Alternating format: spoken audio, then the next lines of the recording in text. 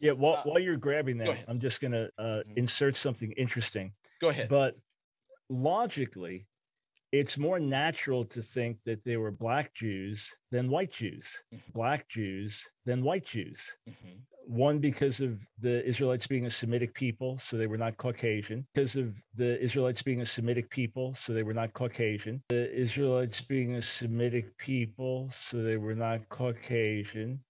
They wouldn't be Negroid, but they wouldn't be Caucasian.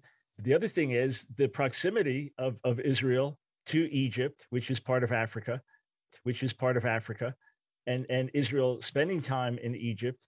So as people are scattered, it's going to make much more sense, right? Just if you're guessing, right, as Right. Jewish people begin to be scattered around the world, what's what's going to be more likely that you have dominant black Jews or dominant white Jews? You think I'm more likely to be a lot of black Jews, whereas for many of us growing up, the idea of a black Jew is, well, I guess you convert it at a certain point. And then we began to Exactly. hear about the Ethiopian Jews.